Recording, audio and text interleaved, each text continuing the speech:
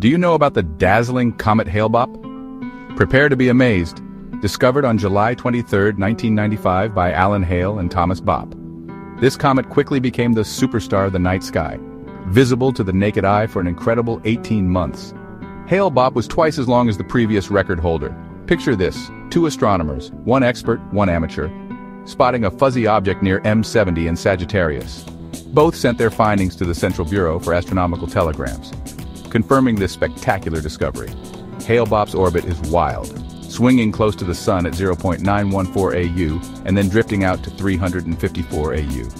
It won't be back until around 4,385 AD. In April 1997, Hale-Bopp dazzled with a brightness of -1.8 magnitude. Even in light-polluted cities, its twin tails, one blue, one white, were a sight to behold. But darkness lingered too. Still, the comet left a lasting legacy in scientific discoveries and cultural impact. So, mark your calendars for 4,385 AD. Hale-Bopp will be back.